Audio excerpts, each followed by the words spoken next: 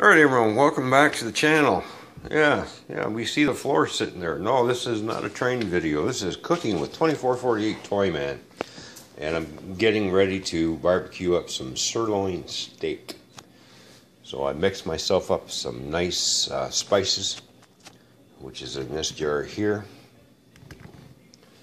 And here's the spices I mixed all together that's in that jar.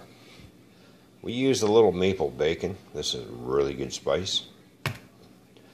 Some roasted garlic and pepper. A little bit of Cajun. And then of course some Italiano spice, which is really good. Mix it all up into this nice little container here.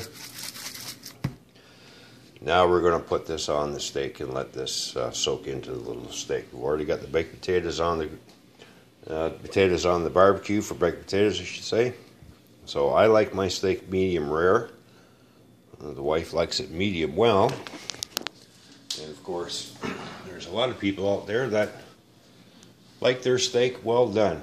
Well, if you like your steak well done, you might as well throw one of these on the barbecue and you might as well eat the shoe. Alright, so enough of the shoe. So we're going to get started and we're just going to start spicing up the steak here.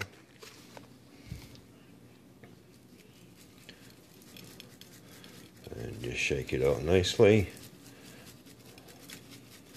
And we're just going to let it ferment into the meat.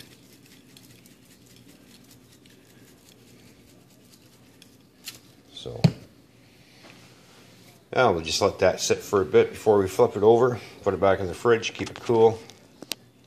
And when we come back, I'll be doing the other side of the steak. So stay tuned for part 2 of cooking with 2448 Toyman.